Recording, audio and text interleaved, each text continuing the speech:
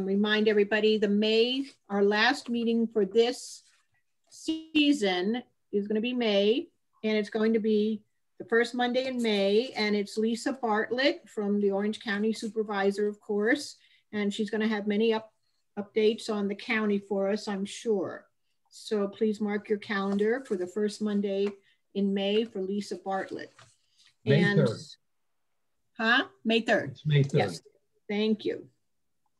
Okay, so I want to thank everybody who has responded to the emails and the filings that we sent asking you to renew your memberships. It's very important because in May we have the Board of Directors elections coming up. So if you or another LCC member you know wants to volunteer to serve on our board, please email me. It is for a 1-year term. It pays $0, but you will be helping continue the mission of preserving Laguna Canyon, open space, and our other environmental issues that we do like to weigh in on.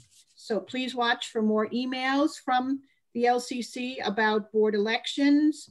Only paid members can vote or serve on the board, but please think about joining and helping us out. So let me just tell everybody a little bit about tonight's program. Norm Grossman, of course, has very graciously accepted our invitation to be our speaker. He is the current president of Laguna Greenbelt, which was founded by Jim Dilley in 1968 and is a grassroots organization significantly responsible for saving the 22,000-acre coastal wilderness open space. There is a critical need to improve the wildlife corridor connecting the Santa Ana Mountains to the coastal wilderness that will allow species to improve their genetic health. So let me tell you a little bit about Norm, if you don't know already. So Norm Grossman has been involved with planning and development issues in Laguna Beach since moving here in 1978. He has served on the Laguna Beach Planning Commission from 1988 to 2000, and again from 2001 to 2015. So prior to that, he served on the Design Review Board from 1984 to 1986.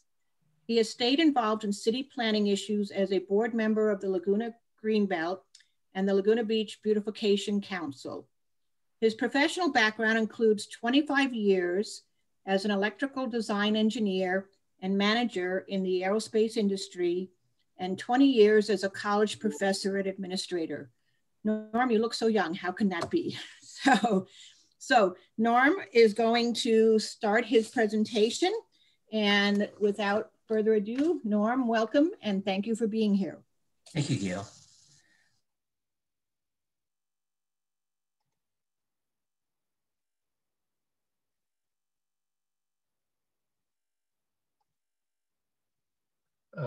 Norm, unmute yourself.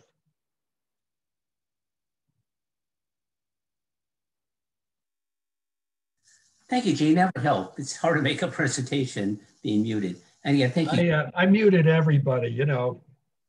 Gotcha. Okay, so as said, this is going to be a brief discussion of the Laguna Greenbelt, which was mentioned has been in existence now for 53 years.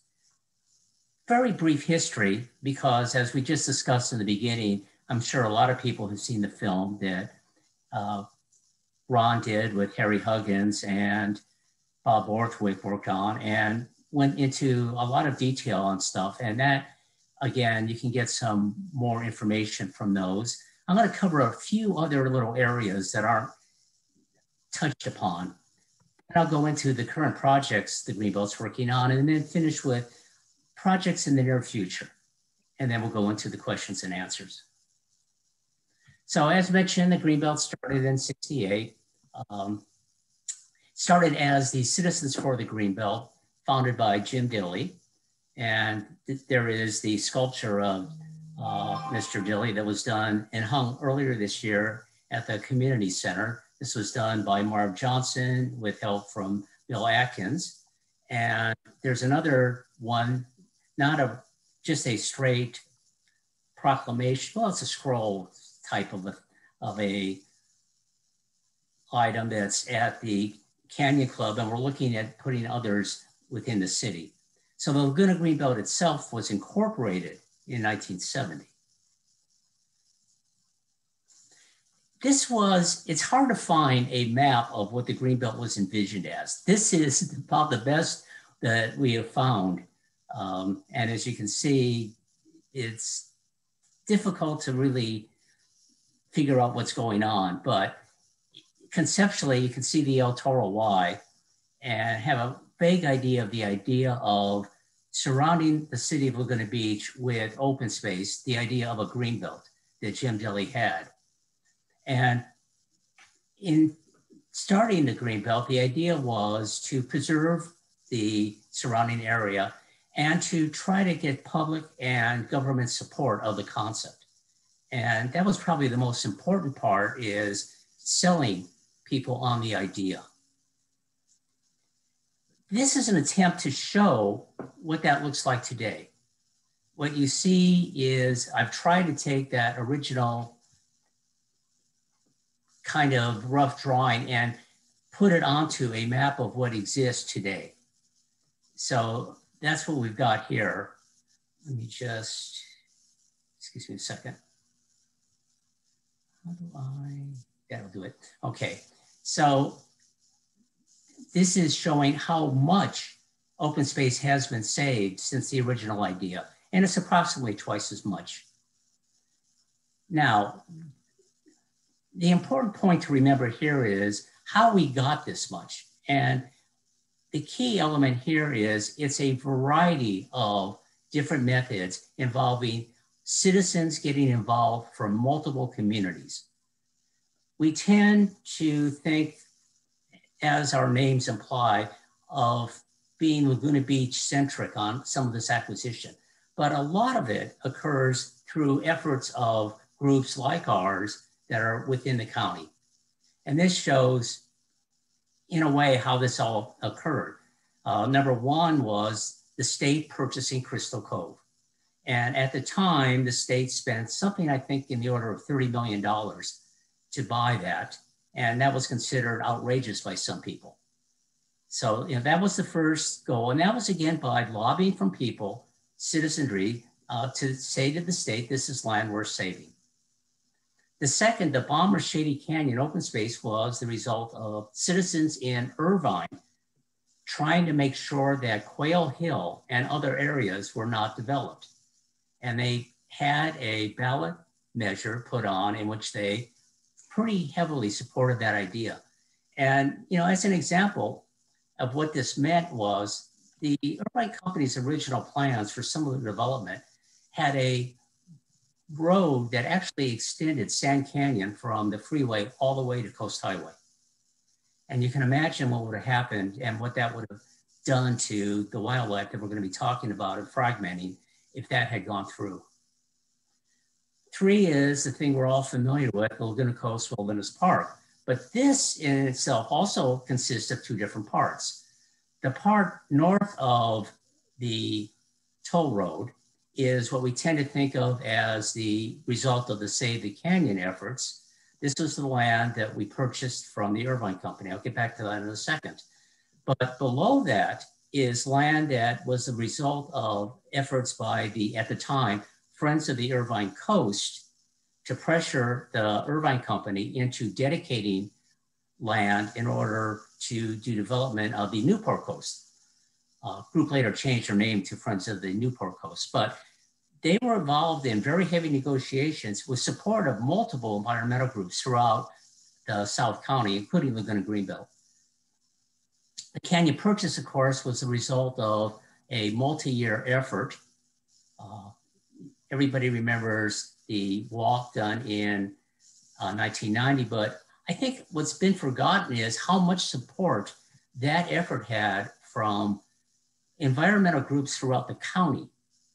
One of the things was a presentation by different groups throughout the county to support the idea, because the thought was, well, maybe we can galvanize different areas and start saving open space throughout Orange County.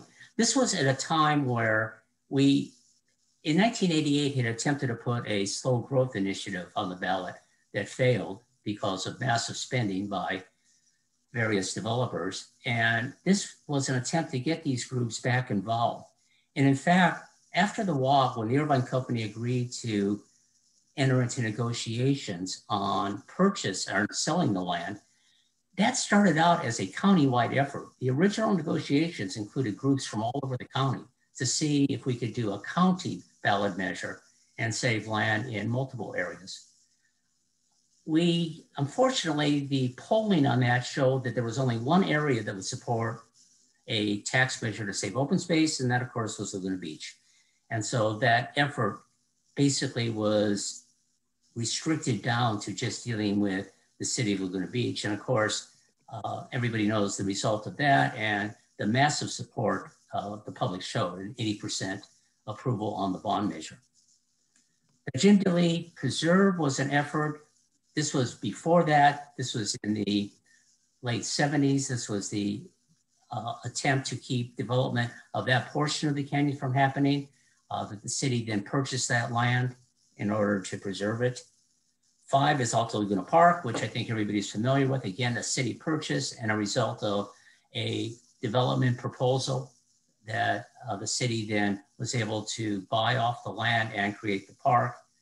6, Aliso Wood Canyon is the result of the development of Aliso Viejo and came about because the county decided to double the double the number of houses allowed from 10,000 to 20,000, and in return to save approximately half the land as open space. So the thing to remember here is just how many people are involved, and government agencies too, that part of this is getting the public involved and the public then driving the political efforts to save this land. Because without all this, none of this happens. And you're looking at spending from people and the different cities, state governments also involved in this. And the county. You know, the county has spent a considerable amount of money. In fact, the Laguna Canyon purchase, the negotiations really were kicked off by the county promising to donate $10 million into the initial purchase. This is something that I know was discussed when Hallie talked to you a couple months ago, and that's this idea of preserving open space in Laguna Beach. This happened in 1998 when the Greenbelt sponsored an initiative that would say the land that has been purchased by the city for open space needs to have some guarantee that it'll remain open space. And so the initiative changed both the general plan and the city zoning ordinance to create permanent open space zones. And what these did is said, anytime you change the zoning on these areas, if the city wants to zone for development of any kind, it would need a vote of the people. This does expire, and the reason it expires is because state requirements on general plans is they have to be reevaluated on a fairly regular basis, generally within 20 years.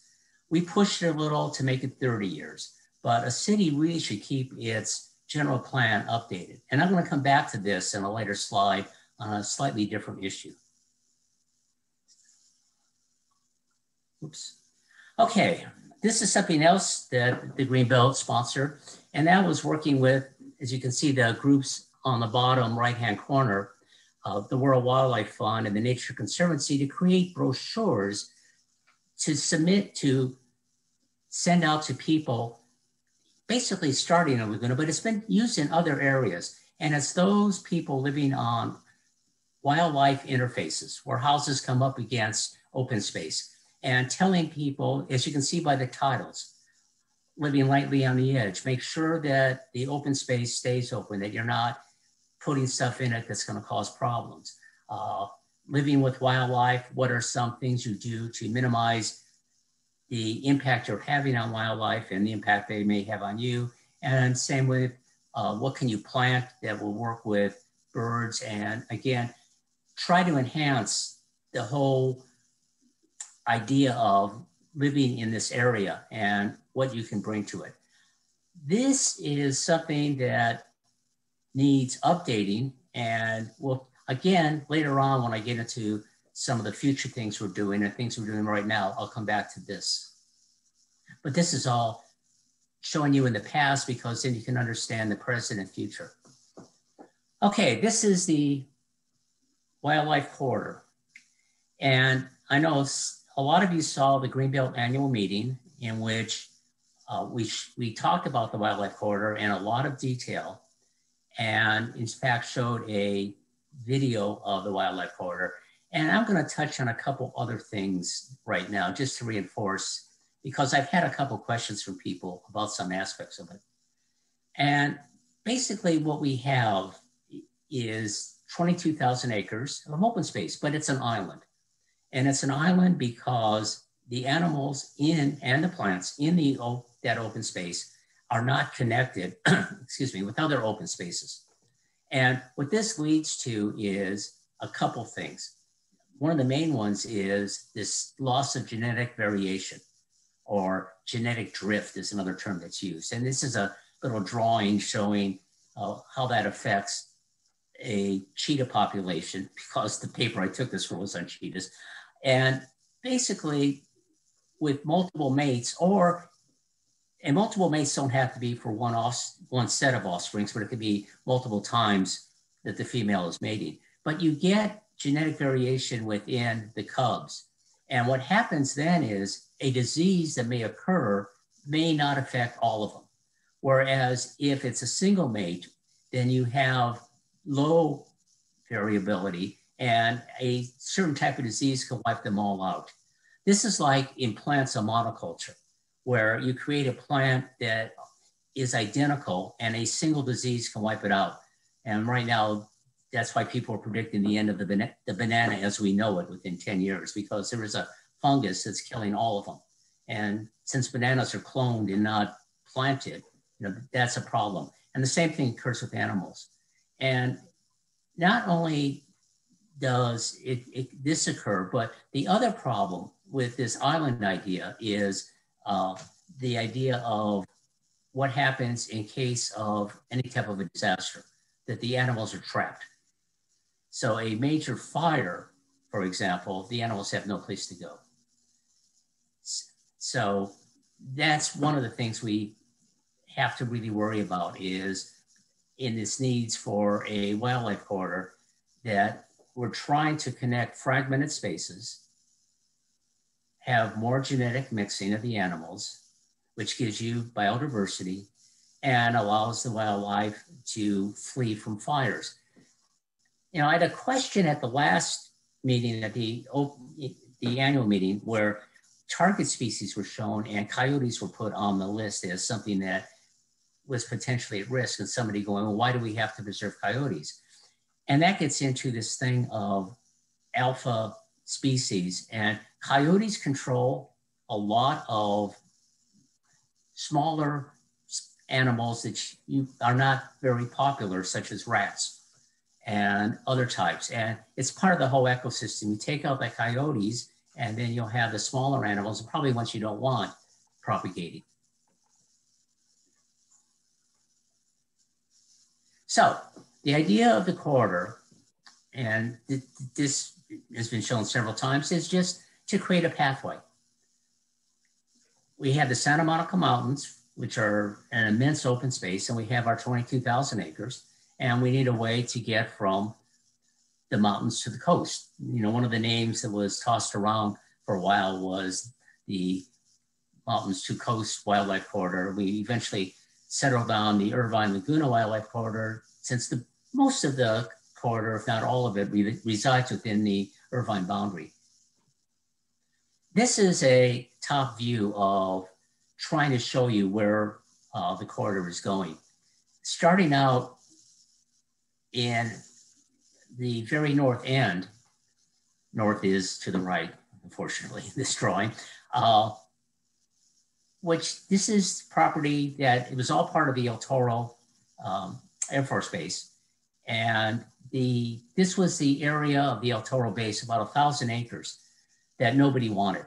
So when the 4,700 acres of El Toro was offered for anybody who wanted to take it, starting with federal agencies. Because this area required cleanup, it had been used for ordnance testing. So nobody really wanted to get into it. But the FBI took a portion of it. So that's the property. Then we get into the Great Park, which is Irvine took the property and then created the Great Park, which now is being done by Five Point developer. So that's this whole area that is north of the 5 freeway. Then south of the 5 freeway, you get into the Irvine Spectrum area and a lot of development. And then finally down at the bottom part of this, what's called remnant reach, you get creeks where the animals can go. And so what we're trying to do is take creek paths that the animals will use on both ends and then create a connection between those two. So this remnant reach is paths the animals are using, kind of trying to use, using with some success. The so-called planned reach is a developed reach, which Five Point is doing.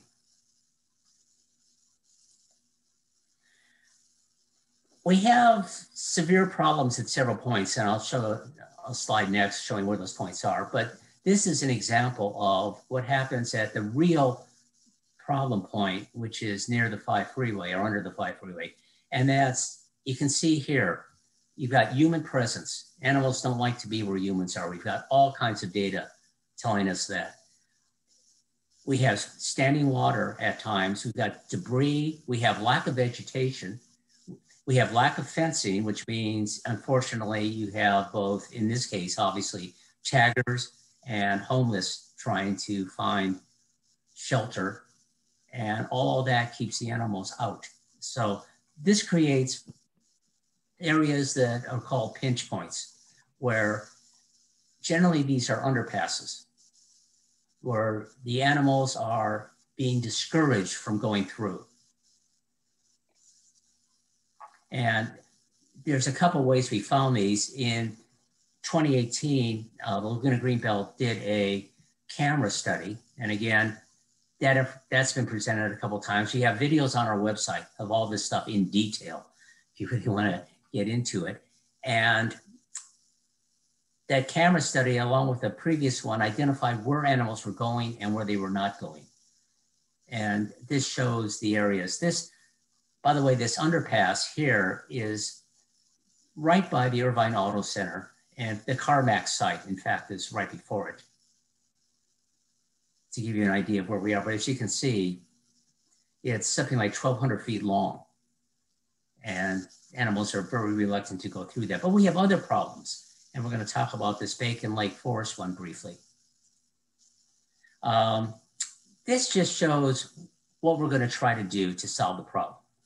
This is an attempt to say, okay, we need to identify exactly what's going on. That camera study was a start.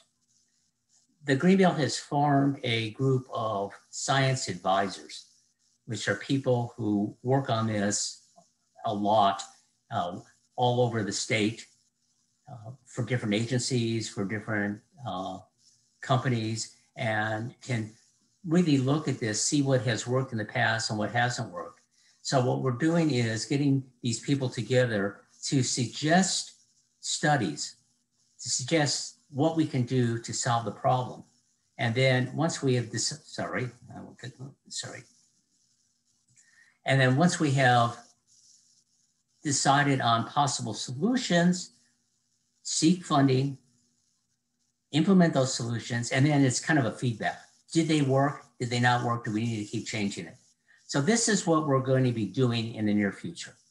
This is our plan right now going forward, hopefully within the next several months. As I mentioned, this is Bacon Lake Forest. This is an underpass that we expect animals to use. And the problem, there's multiple problems here. There's all this riprap down at the bottom that some animals are not going to use. There's a lack of vegetation, and animals don't like to be out in the open. The small ones do not, because obviously they're concerned about predators.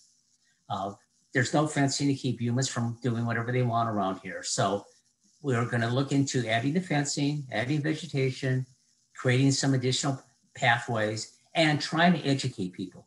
So the people who live near there, you're living next to a really important connection that will help our wildlife. Let them know that, let them know what they can do to help, let them know what they can avoid doing, such as bringing, walking their dogs through here and other things. So, that's going to be an important part of this. I mentioned before those brochures that Greenbelt had produced. This is something we're looking into, again, working with our science advisors. And that is creating standards for what's now called a wildlife urban interface. This is something now that's getting a lot of play in WUI. Right now, it's all on wildfire safety. So right now, all the emphasis is on, how do you make a house that's adjacent to open space or wildland fire safe? What's not looked into are building standards. And Audubon has done this. This is a brochure that I think was from San Francisco, where you set standards for how you create a bird safe environment. This identifies the type of glass you use so birds don't fly into it and other features. And we need to do the same for wildlife. And so that is going to be one of the efforts we're going to get our science advisors involved in. And those include, as it says here, things like how much noise you make, the lighting you use, because lighting will scare off animals, how you mix public use with animal pathways. So that's one of the things we'll be doing, again, in the near future, along with this situation of just trying to fix the problems we have right now with the corridor. Okay, if you want more information on the corridor, here's the two websites. The Laguna Greenbelt website tries to cover everything we're doing, all these different efforts. The Wildlife Corridor is focused on just that. And right now, on the Wildlife Corridor is the video of our annual meeting, which gives you a lot more information on this corridor. And that will soon be on the Laguna Greenbelt one. So if you need more information, that's where to find it. All right, this is an issue that obviously Gene mentioned before, you have up on top of the world, and that's this overuse of parks and open space. Now, although this has become a really hot issue recently, locally, it's been a national problem for at least 4 years. And that's why I threw up this thing about from September of 2017, that national parks have been overrun with people.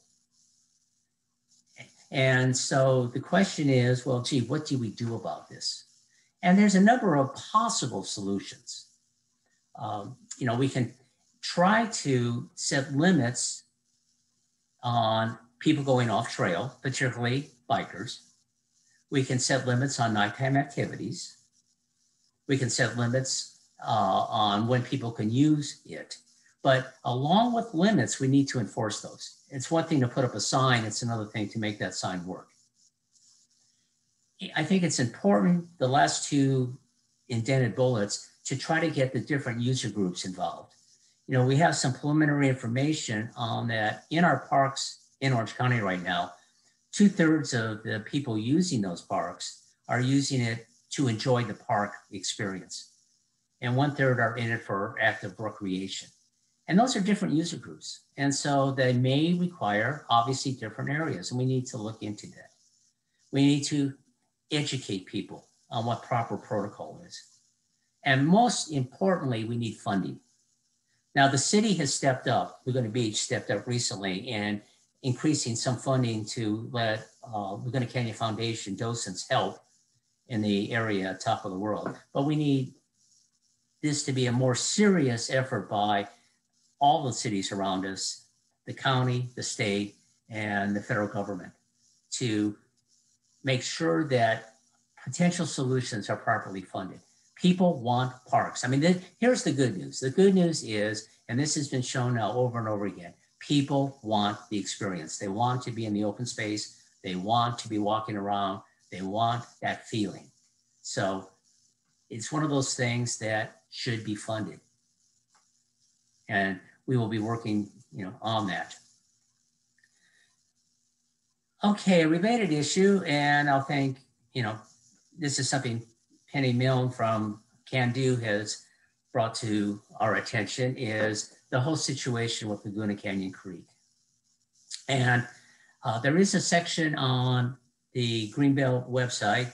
Bob Borthwick, one of our board members, worked a couple years ago and developed a remediation plan that included, as you see, getting rid of some of the invasive plants, planting more trees, some creek trails, improving fencing, just to really make the creek more attractive, take it more back to nature. And this is something that we need to keep looking at. And in fact, I'm going to come back to this again in what we're going to be doing in the near future. Something to be aware of, and that's the city is right now looking into a state mandated housing element. State mandates you have to do a new housing element every 8 years. The number of houses you have to add is set by Southern California Association of Governments for our area, SCAG, and they have mandated in that in the next 8 years that Laguna Beach should add, I think it's 393 new units. And so the question is, how do we add those? Now, I know there's a meeting tomorrow at 3, City Council and Planning Commission to discuss this, but the question that we're interested in is, how do we protect open space areas not zoned for open space? There are areas in particularly Laguna Canyon in which, because after the city purchased the land, they were left at their current zoning, which is not open space. And so it's something that we need to keep aware of and keep involved in this process of making sure that our open space stays as open space. It's not saying that we don't want affordable housing or additional housing, it's we want it in the proper places.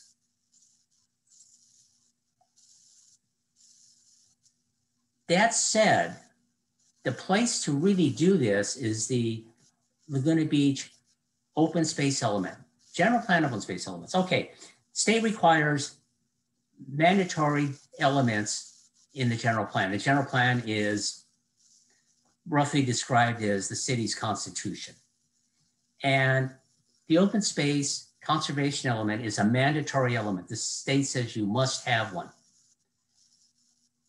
The state also says, I mentioned before that the open space initiative was only for 30 years because the state generally says your open space, your elements should be updated roughly every 20 years. Well, the open space element was adopted in 1984 and it was last updated in 2006. And you see all those updates. Those are minor updates. This is something that's badly out of date. And for a city that takes pride in protecting and saving open space, this is unconscionable that we've let it go this long.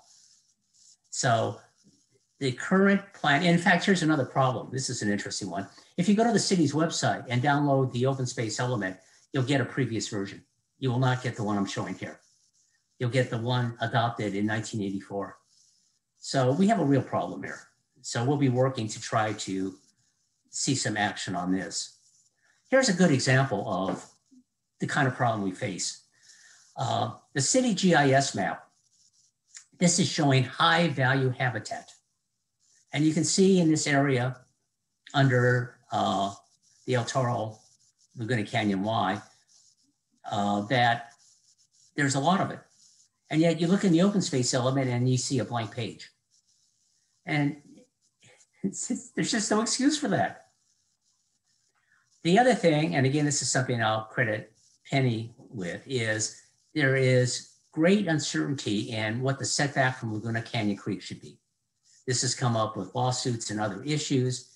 And the problem is, and this is another problem we have to be aware of, the open space element talks about channelized and not channelized portions of the creek, but never defines what channelized means.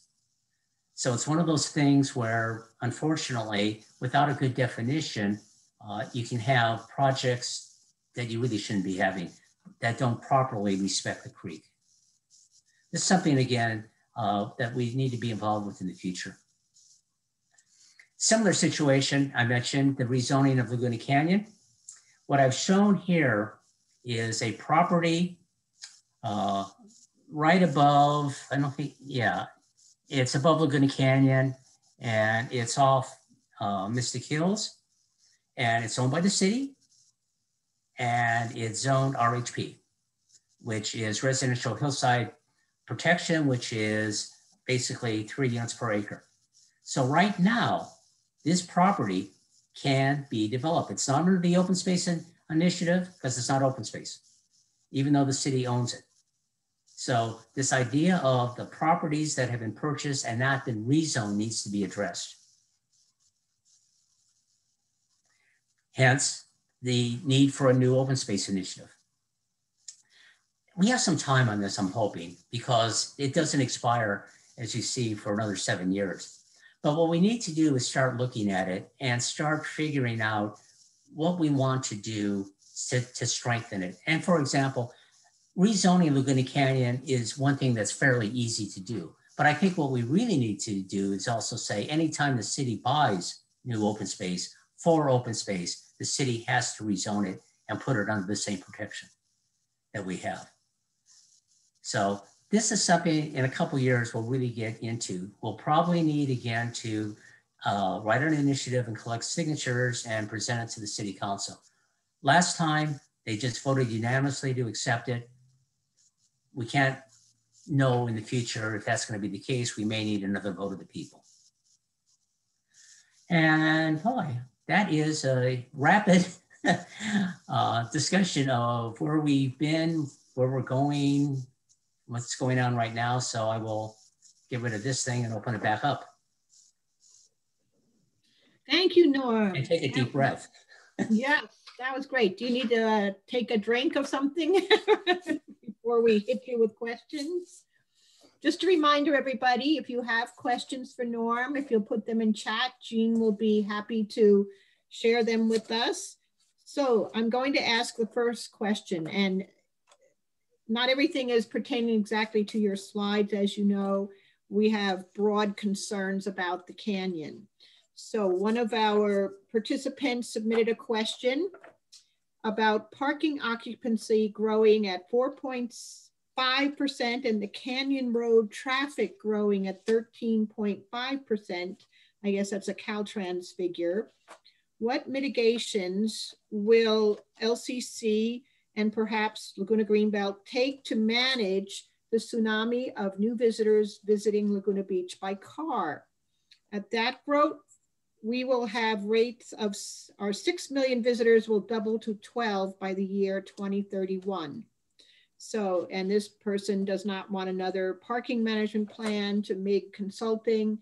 So I think the question is, these new visitors coming to Laguna Beach, you know, just growing and growing. What do you think we should do about that?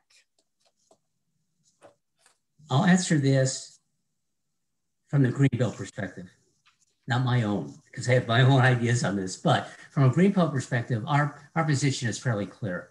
We'll oppose any widening of Laguna Canyon Road that impacts open space. And that's been our position from the start, that we will oppose any widening, because to widen it, you're going to have to go into the open space and rezone it, and we'll oppose any efforts. We will support any efforts to manage visitors in the parks and open space. So anything that'll help us take care of that, you know, we will work towards that goal. Is if that means, you know, directing people, adding more docents, etc. That will be our support. You know, as for people going shopping in the downtown, that's not our issue. You know, so. Great, thank you. Yeah. So, all right, regarding the genetic health of the wildlife, who to be healthy really need to interbreed with wildlife from the Cleveland National Forest, do we really think it is a very dire situation? And is the Laguna Greenbelt considering any lawsuits to ensure an effective animal corridor under the 5 and 405 freeways? Can you say the last part? I got any lawsuits to ensure? Is the Laguna Greenbelt considering any lawsuits to ensure an effective animal corridor under the 405 and the 5 freeways. Perhaps you don't want to comment on lawsuits. Right now our efforts are to find solutions. And right now the question is, what is keeping animals from using the corridor? We know from our camera study that no large animal is going under the 5 freeway. In fact, it's hard to find any animal going under the 5 freeway. We're hoping, again, we're working up to something. We'll start with, as I said, the first effort is going to be at Bake and Lake Forest to see if that works. And then hopefully seeing what works, we can move forward. Things like increasing lighting, putting in what are called animal shelves, so the smaller animals can walk above the water. So, but right now, since that, that map that showed the 2.5 miles of the planned portion, that is 5 Point, and they have dedicated that land 600 feet wide as an animal corridor. And they've done the plantings and the underpasses and everything else that are animal friendly. So the problem we have right now is on our side of the 5 freeway and making sure that we can get those underpasses to work. And that's all developed right now. There's nobody to sue. Well, Norm, this is Terry Watt. I would just add, unfortunately, the non-functional, more than a mile long undercrossing on the I-5 was approved by the agencies. And that was part of Irvine Company spectrum permits. That's not to say we're not always watching for an opportunity to apply leverage, but right now the leverage we're applying is diplomacy. We're showing that it doesn't work, and we're evaluating, as Elizabeth would say if she's on, easier ways to make that undercrossing potentially functional, knowing that it probably isn't, and we're going to need a bigger idea. So, but Norm's absolutely right. We're focused on the Laguna side of the I-5 at the moment to test some really pretty simple fixes there. And then we'll turn back our attention to the undercrossing. Great. Well, we all look forward to a connected corridor that works, right?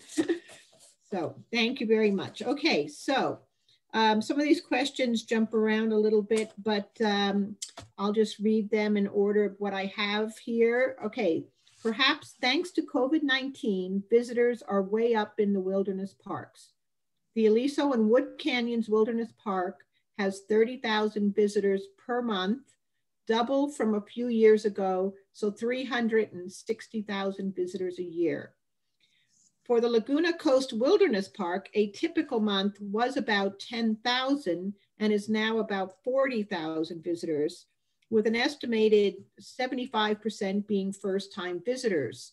Are the wilderness parks being loved to death, in your opinion? Mary, do you want to take this? Mary Fagris? Yes. How do I say it nicely? Today I was a tide pool docent at Crystal Cove State Parks, first time since February of 2020. The crowds were unbelievable, and that's the way it's been, particularly the last year. It's very hard. You know, parks are formed for people to come and enjoy. So there's this fine line all the time of having nature for folks to enjoy. Thankfully, today I was able to do a lot of education in the tide pool, and the little kids with their buckets. I made sure nothing left the ocean. But, you know, because of the past year, we couldn't do the education. So we've really lost an opportunity to educate so many new park visitors. And hopefully soon, you know, volunteers will be able to be on the trails again, and nature centers will be open, and more education will happen for those folks. And, you know, many times once you explain to people why you stay on the trail, why you don't take your dog out on a wilderness trail, why you go off trail. They understand it, but they do need to be told. Sometimes I just personally wish we were back in the old days when Laguna Coast Wilderness Park was open so many weekends out of the month, and we let the park be there for the animals the rest of the time. I don't think the managing agencies, either state or county, will ever go along with anything like that. So education is going to be our key to manage the, I mean, there were people today at Crystal Cove State Park from Utah, from other inland states. I had someone from Iowa, you know, so this is just an area people come to, and we're just going to have to really work on the education level. Thank you. So Mary, the only thing I'd add is that it is becoming extremely common, and we witnessed it yesterday in the San Francisco Presidio, to literally close off access where there are, right now, there are coyotes pupping. Okay. And so there are portions of the park that people completely accept, great signage, great docents talking about it, that are closed from here for many, actually many months. Same thing with the beaches. Wow. And so Mary, I think it's an active dialogue right now because we are loving all of our open space in California to death. Mm-hmm. It's a very open dialogue by land managers. Unfortunately, I'm going to say that we have more, I'm going to say, more progress has been made by national, federal agency land managers whose rules are more accepted by the public and who have rangers to enforce than some of the local parks agencies. But I predict that's going to change. Okay, well, what is going to happen here is the city of Laguna Beach is going to have to start to say more about what happens at Laguna Coast Wilderness Park. They are landowners, major landowner for that park. And the only way OC Parks will change is if they get some pressure from the landowners, both Laguna Beach and Laguna Woods. So that's very important. And we have our Coastal Greenbelt Authority, which represents the landowners and you, the environmental organizations. And I'm very proud to represent all of you on that authority. And we're going to have to be strong in the future about that. Thank you.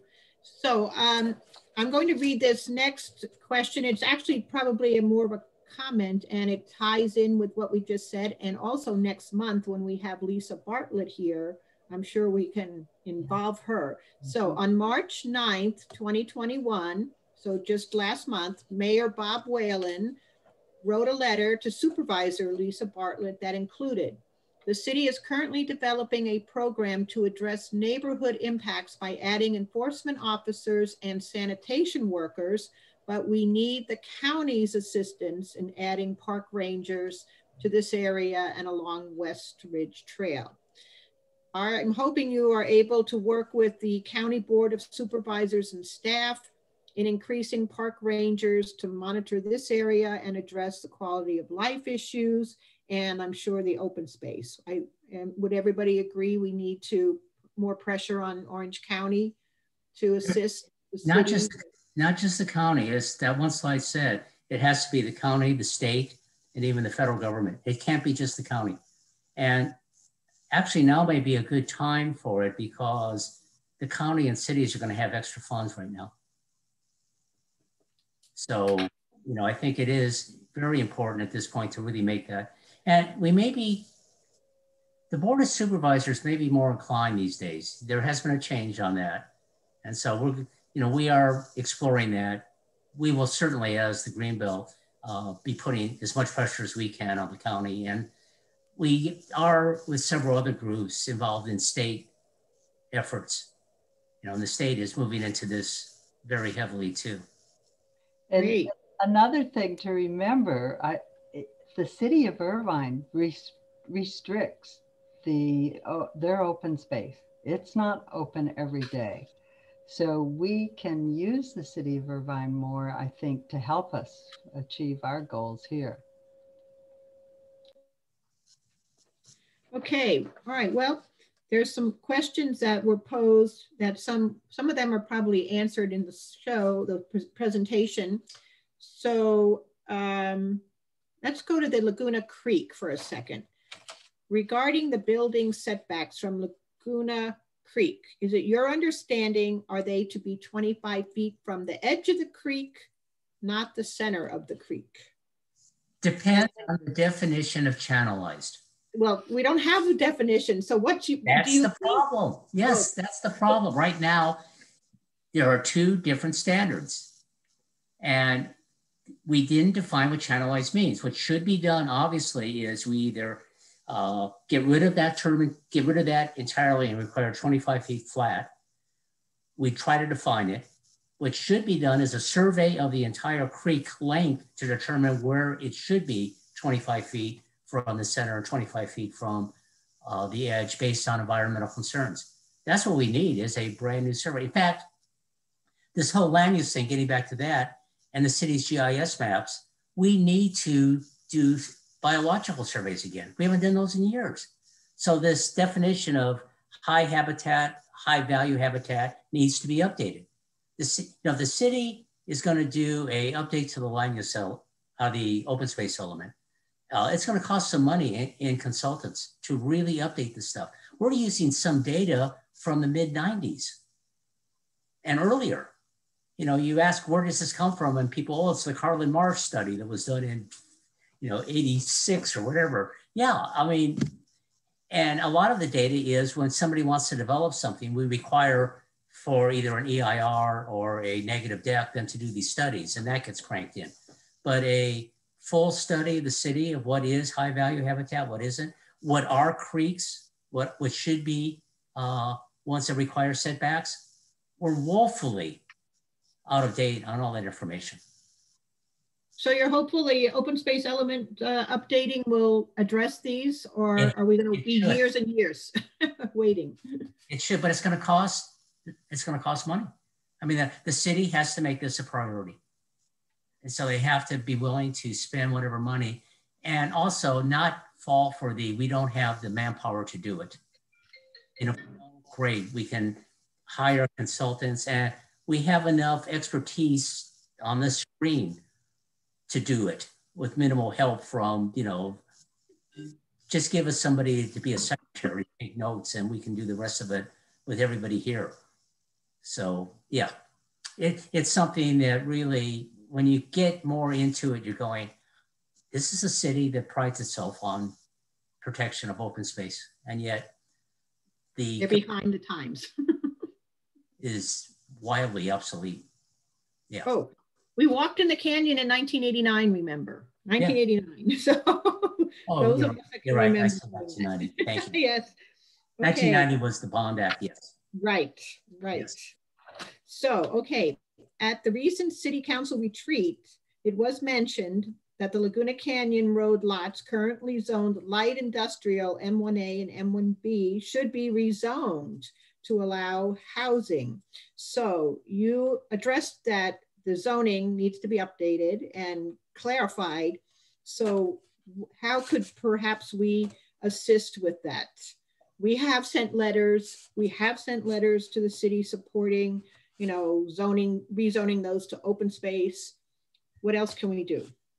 Again, as far as rezoning land, the city purchases open space. It's open space, strong greenbelt position. As far as rezoning the M1A, M1B, it's not a greenbelt position. Again, I can offer my personal, but it's not a greenbelt one. That's something that, again, the Can Do, is the lead group on that and what should be done. And I mean, I've worked with them as an individual, but again, the Greenbelt's concern is open space, preserving open space, not whether we're going to rezone an industrial property to be a housing property. The creek right. is different unless it's unless there's endangered habitat around it. We're for enforcing those rules. That's why the idea of mapping everything is so important. We'll support that whole effort. Well, so one of the questions, there are 2 lots near the intersection of Canyon Acres Drive and Laguna Canyon Road currently zoned for a duplex each.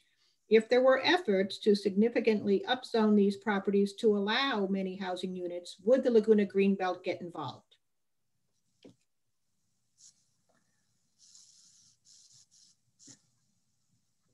That, you're talking about the old Phillips property? I think that's where they had like houses, you know, they had. We're talking the old Phillips property? Is that Gene?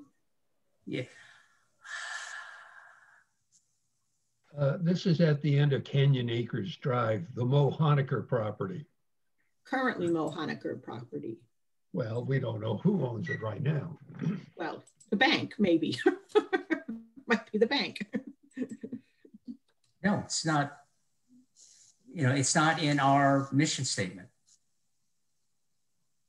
Okay. Individuals, yes.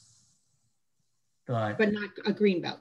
Well, that I have a question then. What do you think of Laguna Greenbelt joining in a coalition with other environmental groups like Can Do, Laguna Canyon Conservancy, and, you know, to maybe have strength in numbers when it comes to these questions and issues?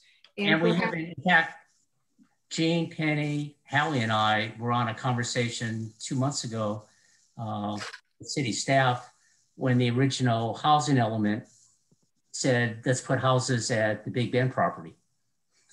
Yes. Yeah. Great. So, I mean, obviously on some of these issues, same thing with the creek. You know, Penny, Hallie, and I were on a conversation recently to discuss just the channelization issue. Yes, I'm all for the organizations working together. As I said, you know, it's something that on these issues of where there's a common overlap, it's very important we do that. You know, all of us, we have limited amount of people. Foundation at least has, they can hire people, at least none of us can. So, you know, our times are limited. The more we can work together on these issues and spread the work out, and the more expertise we can bring in, you know, because we have the people who have been involved with this a long time. You know, that's the blessing and the curse is, you know, you look at the screen and try to find anybody under 50. We have experience. Well, but yeah. Well, along those lines, and this was our board member, Jackie Gallagher, you know, if we had a coalition and we have these, we want to reach out, get new people involved, we could have a booth at the Sawdust or the Farmers Market that offers our information. You know, we could all, you know, spread out and, you know, take different turns to man the booth and maybe, you know, get some involvement from people that have no clue about what we all do behind the scenes. Definitely. So that might be something we could pursue. There is so much confusion about which group does what. Right. Well, how are you different than that group? Well, what's this group do? You know, and I think we all have very common goals with different specializations. And I think that's fairly easy to identify and make clear to people. And I don't know if, you know, some of these, obviously, some of the stuff I said working in the future, redoing the open space element is, to me, every group in town should be involved with that has anything in it. Seeking funding for some of this stuff, like protecting the parks, everybody should be involved in that. You know, so I think we can find a lot of common ground and work as the groups to do all this. You know, there's some other things where, you know, there's tax differences between LCC and Greenbelt, for example, that we know of. You know, it's easier for us to raise money because we're tax deductible. You know, so that's a difference, you know, and there are strategic things we can do too. You know, it was incredibly useful during the Laguna Canyon negotiations to have multiple organizations involved. And particularly when those organizations came at it from slightly different viewpoints. clearly during those negotiations, the LCC was taking a much harder line than Laguna Greenbelt was. And it worked to our benefit. In fact, if anybody, Gene left. Gene has a nice video of a panel discussion that was done about 4 years ago with some of the key people in the Laguna Canyon purchase negotiations on what went on behind the scenes. So if anybody wants to look at those, it's really an interesting process. So as that was done as part of, sponsored by the Historic Society of Laguna Beach. So that's true. You can ask Gene about that. So, okay. So let's see, some other questions. Of course, our concern is Laguna Canyon and open space primarily, which ties in to your concerns, but we have some other issues we really worry about. For example, the city's policy to underground utilities along Laguna Canyon Road and Coast Highway. Those are the evacuation routes in case of an emergency. Are there environmental concerns for them to do this, do you think? There can be. If they're going to go, I mean, originally, some of the plans can involve which side you bury the utilities on and how that impacts, again, the open space. Burying the utilities is not that simple. And if you're going to bury them all on the west side of the canyon, depending on how you do it, you're obviously disrupting the open space. Can it be done properly? Yeah. But again, a couple of years ago, there was this effort to put in a pathway from Act 5 to LCAD. And the whole thing fell apart because of lighting. They refused to put in enough down lighting that it wouldn't scare off the animals, but they were concerned that it had to be bright enough so somebody wouldn't trip. And so the thing collapsed for that reason. So it's details. How is it going to work? Do you think the city my thing is, I wish we'd look into taking the city off the grid. Altogether? Oh, you mean going solar? Yeah. Yeah. For the amount it costs to bury all the utilities, you could solar panel half the city. So along those lines, would you be pro or con the city taking over Laguna Canyon Road from Caltrans then? Depends who's running the city. Who's running the city? You mean council or Mm-hmm. or Yeah. staff? Yeah. Right. Yeah. Yeah. Certainly. It just means people have to be involved. So in your involvement, the advantage that's being used is one of, it gives us more flexibility in doing some types of plannings and other beautification projects. And depends, I don't know how much Caltrans is going to pay us to do it and all that. But right now, it's hard to say. It'd be interesting to see. At one time, there should have been a document saying what are the advantages and disadvantages. And I'm not sure that was ever done. But we have a council person here who would know that maybe. we often invite the council members to comment, but. So Norm's ask that question again. When council said we're going to take over Laguna Canyon Road from Caltrans, was there a document that laid out the positives and negatives of making that decision? All I know is whenever we talk about taking over the road, be it the Coast Highway or Laguna Canyon Road, it all comes down to liability because both of them are very dangerous. And so we have dodged that, but I should double check that but I don't think that was done. Ask Lisa Bartlett that question next time. Lisa has some very good answers on taking over from Caltrans. Well, Lisa Bartlett said at a meeting that her dream would be to have Laguna Canyon 4 lanes wide with a place in the middle for public transit. That's the, and I think your soon to be gone city manager agreed with that. Yeah, can I comment here? That. I think it's ridiculous to do that because you're always trying to reach an endpoint at Broadway or Coast Highway and Broadway. So there's no added value there to bringing in more tourists faster because they'll just back up. Regarding Coast Highway and Laguna Canyon Road, I just like to say that I think we need to take those over so we can control the future of Laguna Beach. There's no other way you can control the speed limit, noise, even going to a congestion tax for tourists entering this town, which I think we'll have to eventually go to with the kind of expectation of 12 million visitors in the future. You're going to have to charge them for coming into our town because of the impacts.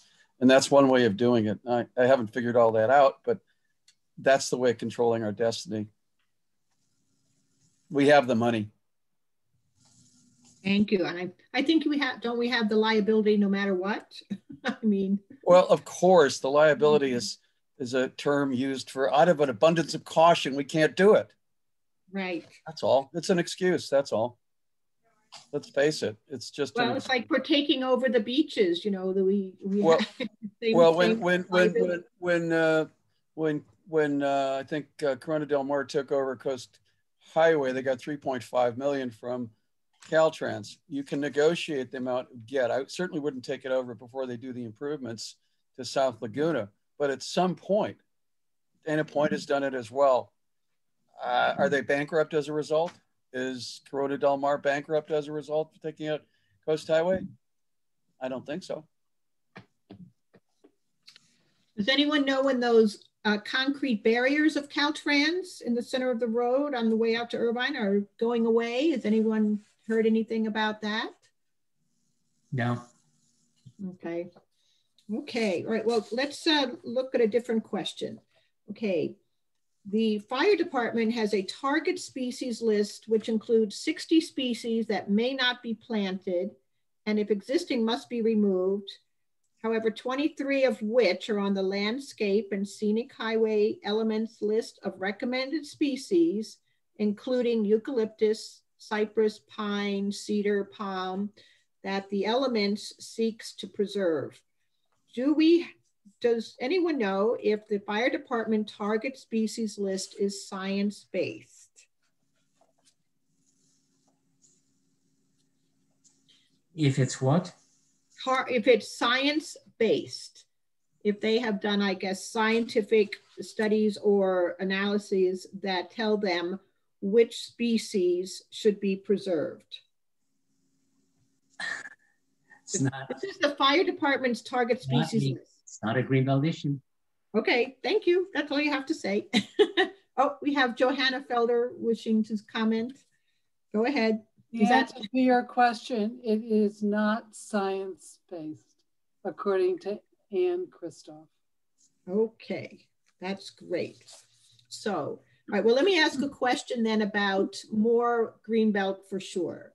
The pinch points. One of the problems out at the pinch points on the wildlife corridor is the homeless trying to find shelter. Besides more fencing, are there any other options for siting shelters reasonably nearby to tempt people away from the underpasses and for apprehending and heavily, charging the taggers? Right before the pandemic, last January, we met with several people in Irvine, including the police commander in charge of that. And we recently had another meeting after a year with now a new person in charge. And Irvine has, and they will read you their list of why they are homeless friendly. And they did manage to do some cleanup of that by having patrols, and they have a program in Irvine of trying to find housing for homeless. So working with them also means working with Orange County for the same reason. the problem with homeless is more at some of the smaller underpasses. The problem in the 5 freeway isn't homeless as much as taggers. I mean, they're bringing in generators. It is incredible to walk through that tunnel. It is 1,200 feet of actually a variation of graffiti and spectacular art. I mean, there's some really great stuff in there that, people have done. And, that requires, there have been some innovative ideas on that. You create basically a graffiti park nearby where they can come and spray paint to their heart's delight.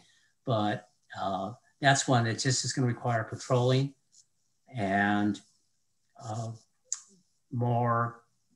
probably some additional lighting for the animals and fencing, but it's going to be hard.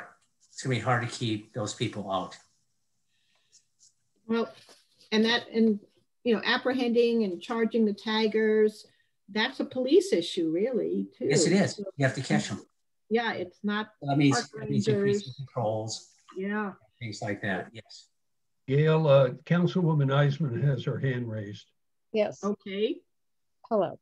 I was on a Zoom call with Katrina Foley, who is now a board of supervisor. And one of the things she asked was whether it would be a good idea where they're redoing boundaries for her to take Laguna, which I thought was a good idea. I didn't know if it was good for her, good for us. But the other thing is that they have so much money. They have, it's Fort Knox there. And so there are all kinds of opportunities. And she's looking for staff if you know somebody that you think would be good. But I think she'd be more than happy to help us with things. And she said that of the supervisors, Lisa Bartlett is the friendliest and most helpful one there. So that's kind of, maybe we can count to 2 on some of the things that we want. We are planning on meeting with her once she gets settled in. I would just like to mention that the OC Parks Commission doesn't seem very wilderness park friendly.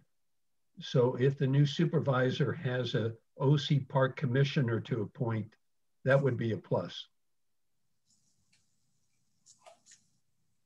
So we all heard about John Petig saying they won't take any more open space land from us to maintain.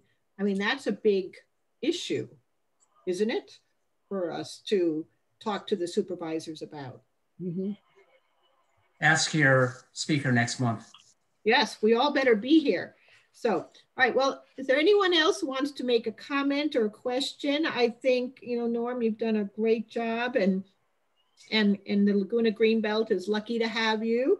And you're working so hard on the wildlife corridor, I know. I'm sure you have other concerns and issues coming up. I know you really do play a part in keeping an eye on Laguna, and I appreciate it. So I just want to say, is there anyone, one last time, if there's a question for Norm, then now's the time. Otherwise, I just want to. I have a comment. Okay. It's Harry Huggins. Hi, Harry. I wanted to explain a little bit of the inside that I know of for the city and the county not being willing to take over the open space management as they have in the past. The county is resisting because the city added on to that responsibility that the county also be responsible for any land movement. And the county perceives itself as maintaining the surface and the sports activity, if you will, the maintenance of the activity. But if the mountain moves, the county doesn't want to pick up that dollar for what it may cost to fix something else up. That's been the stumbling block for the last 10, 15 years.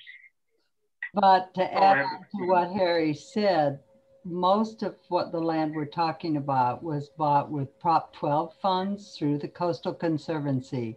And the County Board of Supervisors sent a letter to the Coastal Conservancy saying they would accept the management of the land through leases with Laguna Woods and the city and Laguna Beach. So yeah, it's a bad situation right now and something that really does need to be addressed. Okay. All right. Well, I want to be sure I understood Mary correctly. Mary, did you say that at that time that we accepted the land, the county said they would take over all land movement as well, geotechnical and those things? No, of course not. Good. They just agreed to manage the land. They agreed for funding to manage the land. The surface of the land. Yes. Okay, so we're on the same page. Doesn't matter. That detail wasn't part of it. Thank you. Okay. So really, it is wonderful having so many people here tonight with a lot of knowledge and a lot of contributions to make. Thank you all. Thank you, Norman, for spearheading this discussion of so many different things. But I do think if we could all look forward to working together more in the future, we could do, you know, some very important things. We need to protect and maintain what we've all started back in 1989. So, okay, so just a reminder that next month, May 3rd, Monday, is Lisa Bartlett from the Orange County Supervisors. So we'll have a lot of good questions for her. And please, if you haven't renewed your membership for this year, do so for LCC so that you will be able to vote for new board members in May. We're looking for people to volunteer, nominate someone who's willing to serve. And it's also, you'll be seeing emails regarding that. And then this program will be posted on the website within a few days if you want to see it again. And with anything else, I will move to close the meeting otherwise. Great job. Thank you all for being here. Dale. Thank you. Thank you, Jean. Thank you, Norm. Thank you, Mary. Thank you, Terry. Thank you, Tony. Thank you, George. Good night. Night. Bye.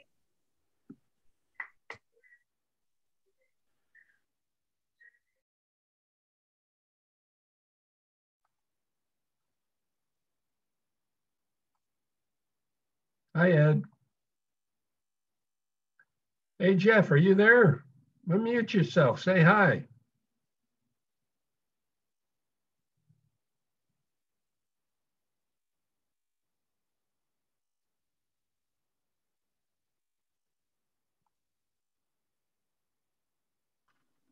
Can you hear me? I can hear you, Jeff. How are you doing? I'm doing well. How's your oak tree doing? Well, Johanna is pleased. We think we've got a bunch of new growth. We're not It looked sure, like it. but we think so. I'll take another picture. Yeah, Been a long it looked time like we lose the son of a gun. Yeah, I don't think you will. I was being really cautious with the water recommendations, but I think you could increase that. Just keep an eye on it. It's because, you know, those oaks don't typically grow on ridge lines like where you are, but you are protected, you know, from the wind and the sun with the houses. So it does kind of act like a canyon experience for those guys. Uh-huh. But it's done pretty well. Yeah, good. Yeah, the last picture you shot, it looked like it got some new growth going. Yeah. So we're watching your Facebook page and your wedding from whenever it was 20 years ago. As a matter of fact, what is the people who own your home now? They were in the local paper here with your house, Steve Toes, something like that, yeah. And Sheila, whoever owns your new house. Right. So it was fun to see that. I've got, you know, the Canyon Association and neighborhood associations. I've been in that house for a meeting, not during COVID, but more than a year ago. So anyway, it was great to see you pop into our meeting here. Thanks very much. Well, I keep on tabs with the Greenbelt too, and this sounded like a very interesting meeting to that listen. Norman is a pretty smart guy. Yeah, he's good. But it's, you know, oh, you weren't here in the beginning. You know, Elizabeth Brown is in a residential home now. I'm not surprised. Yeah. So she, a year ago, she looked very frail, officiating at the Laguna Greenbelt meeting. So she has help, and so what were we told? I think tomorrow is Elizabeth's birthday. Oh, wow. So she's living in Aliso Viejo by herself. Oh my God. Wow. Wow. Greg Benford apparently has, has her there with the care that she needs. And so, you know, just having brains doesn't do it. She's as smart as you need, right? But at the beginning of the meeting, we gave people the address, the email address, if people wanted to say hi to her on her birthday tomorrow. Oh, nice. Yeah. So we have a doozy. Where do I find that? Where do I find that link? Well, I'm your man. I'm your man.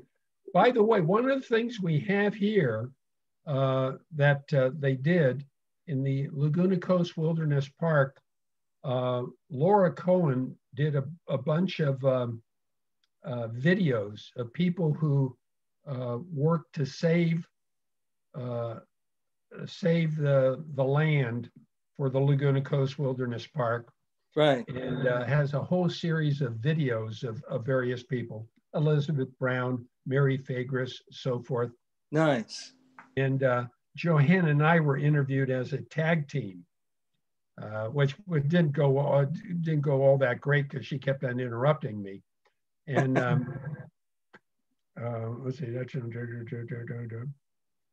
looking for Elizabeth Brown here. Okay, I got it. So so two different things. You got a pen and paper? Yeah, let me get one. Okay. I'll sit here and talk to myself. Yeah. All right. 87 years ago, our fathers brought forth on this continent a new nation conceived in liberty and dedicated to the proposition that all men are created equal. All right, I'm ready. We're here today on a battlefield testing whether that nation. So Elizabeth Brown lives at Belmont Village, 300 Freedom Lane, apartment 224. Wait, Belmont Village, what is it? Lane? Belmont Village. Right. 300 Freedom Lane. Freedom Lane, okay. Apartment 224. Uh-huh. Aliso Viejo. California 92656. Okay, great. Thanks, Gene. And her I see some influence by Greg because her email is now embenford@gmail.com. Okay. E is in Elizabeth, M is in Mary, Benford as in Bedford @gmail.com. Sweet. So, I will send her a happy birthday. Let me get back in the light here. There we go. So if you go to the, I don't know where you go, VDEO.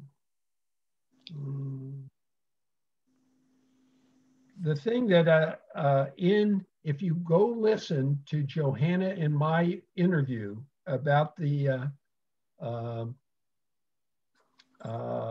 saving the land for the Greenbelt for the Laguna Coast Wilderness Park, we mentioned you. And we mentioned you for a couple of different things. One, sucking us in to these things. You know, getting Johanna onto the Greenbelt board. And see if I can find this thing. Now, you know, I got a link from you several months ago. It was a message. And it looked like it came from you, but I've gotten...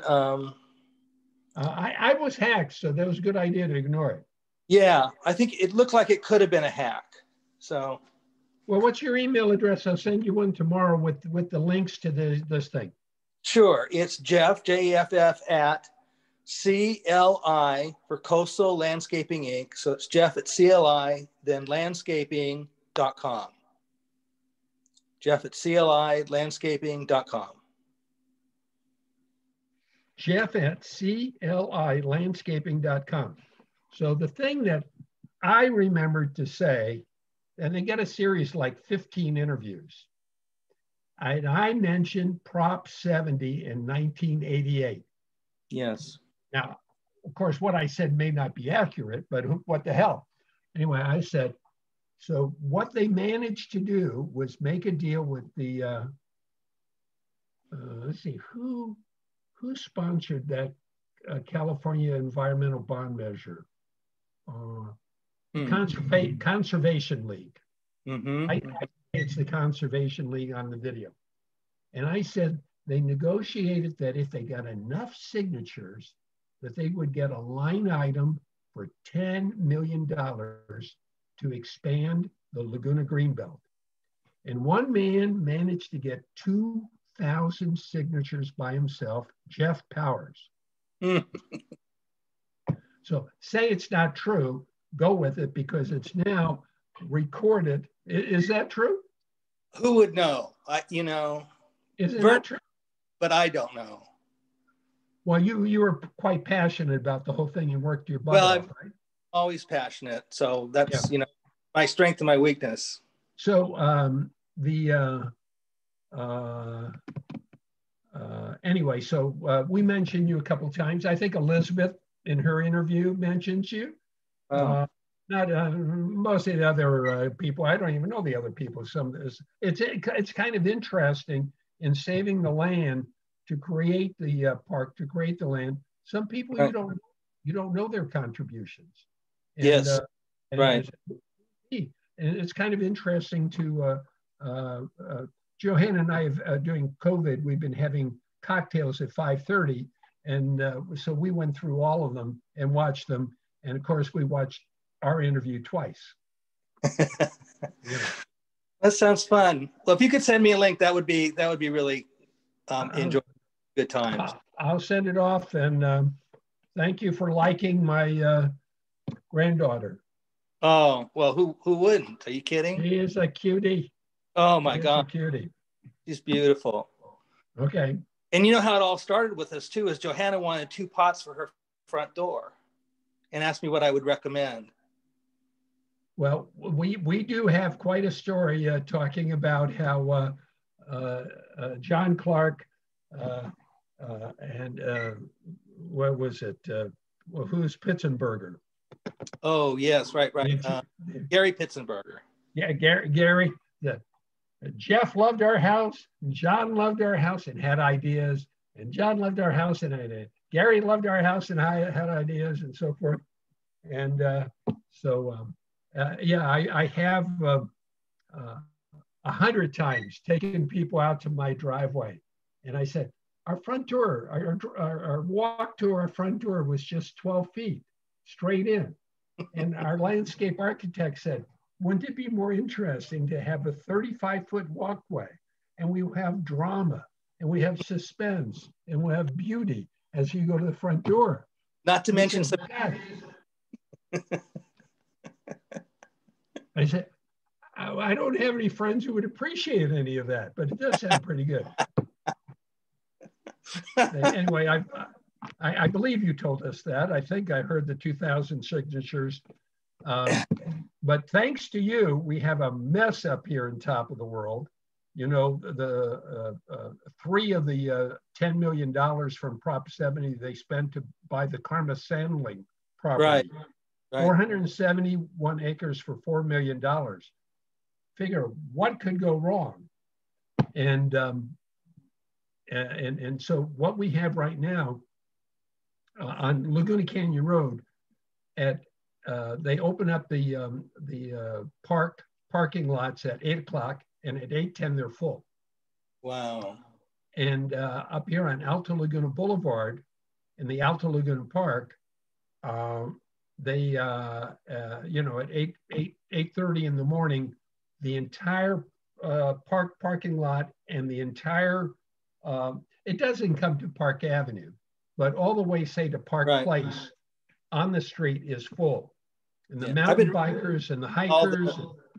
Yep.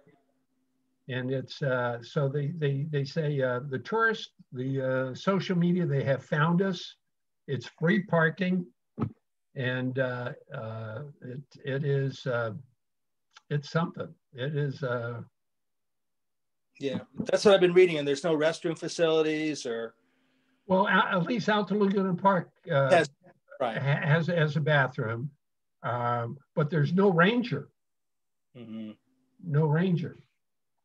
Well, I'm taking enough of your time. No, it's nice. It's really good to hear and see you. Pop in there. I didn't want you to pop in and pop out without saying hi. Well, I didn't know you were on, but I sure enjoyed the talk. It was very interesting. I'm the Zoom master here. I'm in charge. I gotcha. Yeah. So I came in a little late. Melinda and I had late dinner, so I missed the first little 20 minutes or so. But well, we miss you, and we're in big trouble down here. So come back. All right. No, we got a good core of people, and of course Norm is great. But when you lose Elizabeth Brown, and you know Carolyn Wood died a year or so ago, and maybe you popped in after, but at some point Norm mentioned, is anybody here at the meeting under 50 years old? You know. Oh wow, that's sad. So it's that's sad. Well, the 50-year-olds are raising children and have to make a living. Right. I'm retired. So just have your. Of course, I got to go get a replacement knee operation, but I'm retired. Oh, you're going to do that? A full one? They're going to cut it off and put a metal one in, or what? I hope they don't explain it that way, because that doesn't sound very appealing. No, it doesn't. I think just a little 3-inch incision and do a little something, and oh yeah, that's what I'm looking forward to. Yeah, yeah. But I had years ago. It's not too bad. You had one? Yeah. Yeah. No, I think I'm bone on bone. Yeah. But the odd thing is, it is an excruciating pain, but it is tight. Yeah. So I'll go to bed and my leg will be out, and I'll wake up and my leg is like this. Right. And to get it straightened is a dickens. Yeah. You know? Well, of course, I've got to get up and go pee. I hobble to the bathroom, you know. That's not safe. But my leg never has gotten the range back, you know. Uh-huh. It's a little bit, even though I do a lot of hiking like you do, it's still not as good going up and down the hills, you know. Yeah, so that's kind of the odd thing, is that at least 3 or 4 or 5 people on the walking group have replacement hips or replacement knees. Uh-huh. They say, what the hell are you doing? Go get it done. Well, I'm here on Wednesday, and every Wednesday morning and every Friday morning, walking 3 or 4 miles with you. So I can't exactly go to the doctor or go to the insurance company and say, you know, I'm incapacitated, you know, but actually my biggest problem is sleeping. Yeah, right. I'd like to get a goddamn good night's sleep sometime here. So anyway, I was your treasurer for a city council election. I'm sorry we failed there. Well, valiant try. I think we finally did close that account. You did. Yeah. Thank you for that, Gene. Thank you for that. Well, I miss you guys, and say hello to Johanna for me. Give her a big hug for me. And well, we got our shot, so I can do that. So I don't know if I'll make it down that way. I just really have fallen in love with living up here. So it's hard to imagine. Oh, the photos you post, it's alluring. It's alluring. That's good. So I know Verna wants me to come down. She's got a little guest house underneath that she's wanting Melinda and I to come down. So maybe when things settle down with the virus, we'll do that trip. I don't know. We'll look forward to it. Yeah, and we got a tour for Go to Devin. a restaurant. That's right. What a concept. Okay, well, thanks for coming to the meeting. All right, Gene. Thanks for catching me before I got off. Take care. Okay, bye. Bye.